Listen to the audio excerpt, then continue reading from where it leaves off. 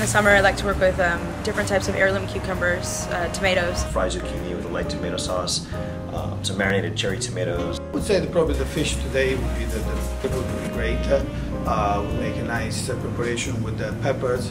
I love the peaches, the nectarines, and plums, and cherries this time of year. And then we douse it with olive oil and serve it with some Stone fruits, corn, shelling beans. Toss that with some